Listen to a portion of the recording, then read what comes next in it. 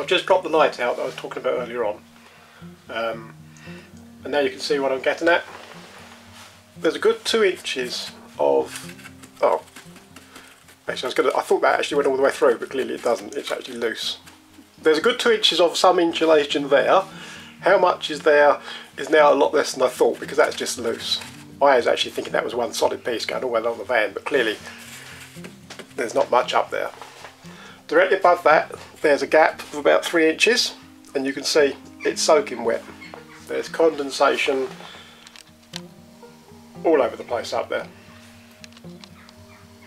and that's what was dripping down onto the foil back of this, if it is a foil back. It may not even be a foil back, and flowing down.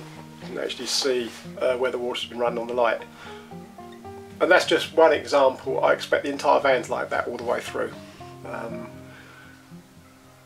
If they'd put this piece of insulation, if they'd filled in up there as well, it would be much better. But there's a nice void out there. It's obviously an access channel. You can run cables, you can add things to it. It's ideal for what they've built it for.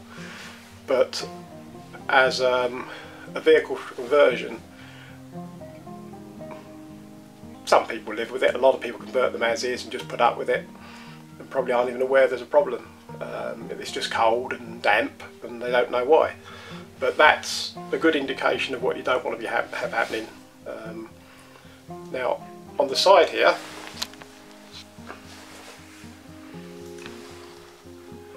is another hole. Whoops, excuse me. And again, if you look in there, you can see straight through to the metalwork. There may have been insulation in there, or there may have been something in there, but it's quite a big hole, and that entire section doesn't appear to have anything in it at the moment. I don't know what was mounted there previously, some piece of equipment, but that's pretty typical what I expect to find. And what is in the van, I've just had one of the access panels off the rear doors. It's rock wool. It's that horrible itchy stuff that when you put it apart, you know, it's fiberglass or whatever it is, but it's nasty stuff to breathe in, let alone interact with. But at least the stuff in the ceiling is expanded foam, PIR. I just don't know how far it goes back now. I didn't expect that to be wobbling about like that. But there you go. Good example of, you know, it's a November day. Sally was sleeping in here over the weekend. She drove it here, and it had been raining hard, and you know, you're going to get condensation forming on exposed metal, and that's exactly what's up there. All the warm air and heat and moisture is going straight past these light fittings through all the gaps, or transferring through all these individual. That's confused it. There it goes. These access ports, they're brilliant little things. I like them. Is that one? No, it's that one there. They've got a ceiling grommet in them. This is an access port for one of the 3 sets of aerials on the roof. But again, you can see the insulation only goes so far. 3-inch void, water droplets up there. But that's only a thin piece of plastic, and heat's going to go through that.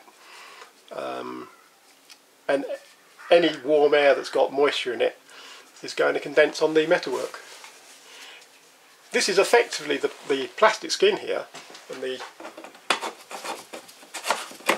these covers are effectively a vapour barrier. So however the moist air is getting up there, it may not actually be through this route, it could be up through the sides, because there's lots of holes in the sides of the vehicle, and if they're not blocked off, then it's getting up to the roof that way. But either way, it's condensing up there, dripping down. And that's easy enough to fix. It just needs the insulation in contact with the van skin, and an adequate vapour barrier all the way around.